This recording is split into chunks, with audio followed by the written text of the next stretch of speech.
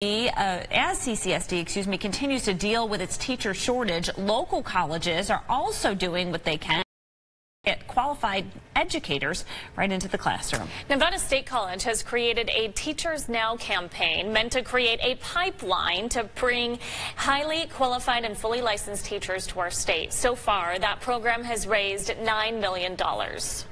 Nevada needs to grow more of its own teachers. That's really at the center of what we're trying to do, is to help our state grow more teachers and speech pathologists through our work here at Nevada State College. The program has a goal to raise $12 million that Nevada State College president says, thanks to local philanthropy and notable donors across the valley, they hope